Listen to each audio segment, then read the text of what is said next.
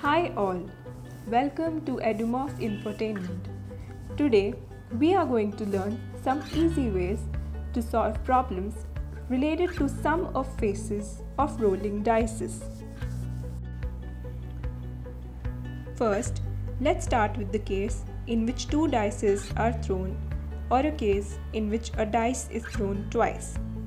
In both the situations, we will follow the same method.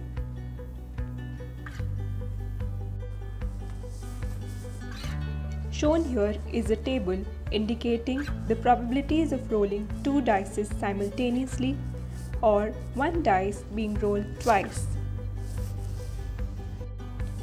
The easiest way to do problems is to remember this table, and this table is really easy to remember. In this table, we can see that the probability increases from 1 by 12 to 6 by 12 and then decreases back to 1 by 12. Now we will move to the case where 3 dice are thrown simultaneously or one dice being thrown thrice. In this case, it is not at all easy to count all the cases. So here we give a formula to find the total number of cases. In this formula, R denotes the sum of faces you want to find.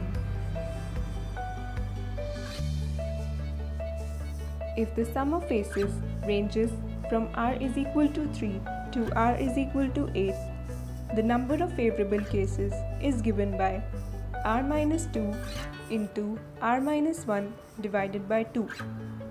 If the sum of faces ranges from R is equal to 13 to R is equal to 18, the number of favorable cases is given by 19 minus R into 20 minus R divided by 2.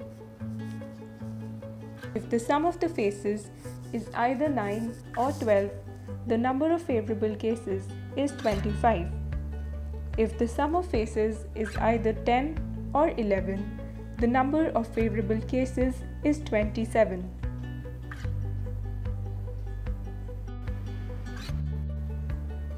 Hope this video was helpful. Thank you for watching.